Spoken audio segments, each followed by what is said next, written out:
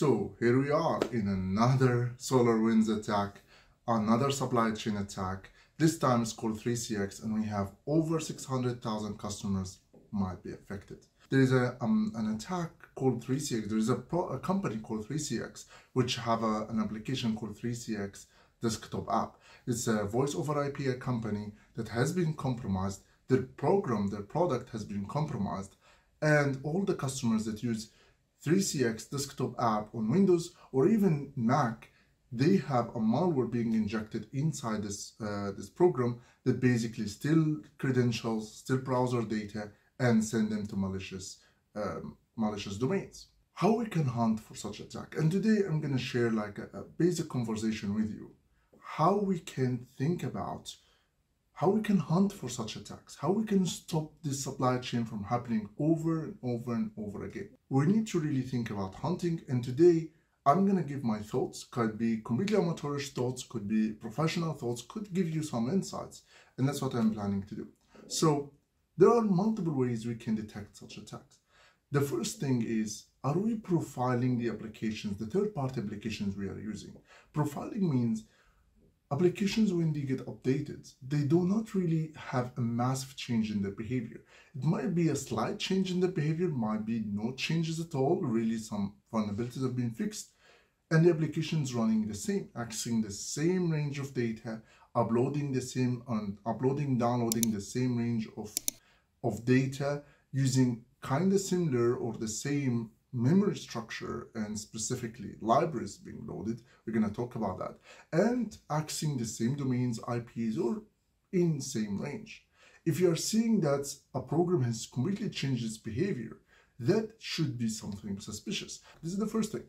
Second thing, how much is the upload to download ratio most of the time? If we suddenly see a massive upload of data, that should be something suspicious. And more importantly, if we are seeing other domains or other IPs being accessed by the same application, that new IPs, new domains, especially unverified domains, newly registered domains, all of these different things should be really suspicious.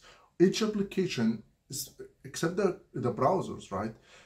Every application is contacting specific domains and IPs most of the time. They don't really change that. Slack is updating from Slack, and 3CX is contacting 3CX software and so on, and specific IPs range or specific communication pattern, network pattern. If we see suddenly it's accessing GitHub, which is a legitimate website, and then accessing a list of suspicious domains, which what happened with 3CX, that should be something suspicious. And last thing I want to add to that, which should not be allowed in any legitimate or non-legitimate application, is what's called reflective DLL loading or reflective DLL injection.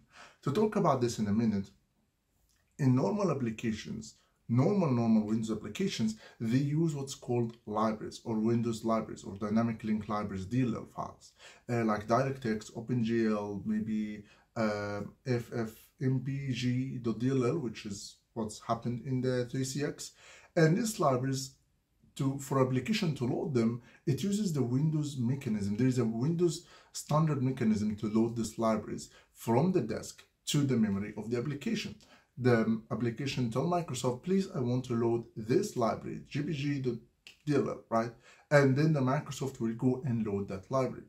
Some and lots of malware, they don't want to use the Windows legitimate way for many reasons. One reason is that they don't want to write their library into disk, and Windows only load libraries that are saved on disk, so they don't want to do that. They don't want to have any marks that this library is being loaded in the memory, and they simulate what the Windows loader gonna do, and they do the loading themselves. The problem with that loading though is that there is so many red flags in the memory that can tell you that this program is loaded in the memory in the non-correct way. It's kind of injected inside the memory.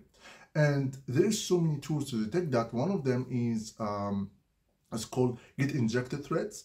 It's a PowerShell script inside Kanza framework. I think it's not only Kanza, but anyway, it is inside this Kanza framework, and you can access it. You can use it to scan the whole organization if you want, against this type of memory loading. This is only in Windows. It's not in Linux, though. It's not in Mac for sure, but that's specifically in Windows. Hopefully that video is helpful. Let me know in the comments below if you like that video, if you see that this is a good idea, or you see that it's completely an amateur way and there's already tons of applications do that and that will never detect anything. Put your comment down below and I will see you in the next video. Bye bye.